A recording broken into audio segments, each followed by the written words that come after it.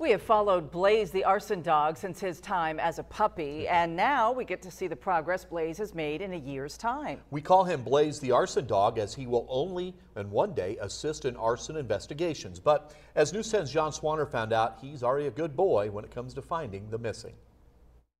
From obedience school to visiting Sisters of Providence, you've watched Blaze the arson dog grow up right here on News 10. But now Blaze is fulfilling his intended purpose.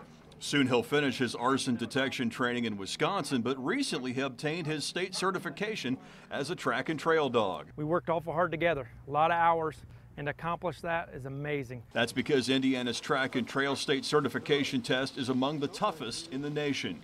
Keep in mind, Blaze is not even 2 years old yet. It's about a mile to a mile and a half long over several different types of terrain, and they're tracking a missing person. We wanted to see Blaze at work for ourselves, so Derek Scott enlisted the help of fellow trackers. This woman agreed to pretend to be a missing person.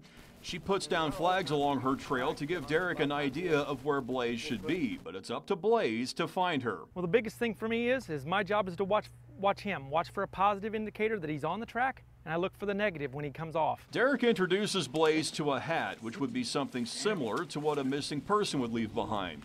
From there, Derek lets Blaze go to work. He may stop momentarily, but Blaze finds that trail and quickly makes his way towards his goal. And he finds her with ease. Good boy! Good boy! That's my boy! He knows at the end of that, at the end of the track, when he finds the victim, it's going to be a big party. He's going to get loved on. And what dog doesn't love getting spoiled like this? And soon he'll be doing it for real here at home. In Camp Atterbury, I'm John Swanner, News 10. Good to see Blaze have happy tail. Exactly. I was going to town. Blaze will complete his arson detection training in late July.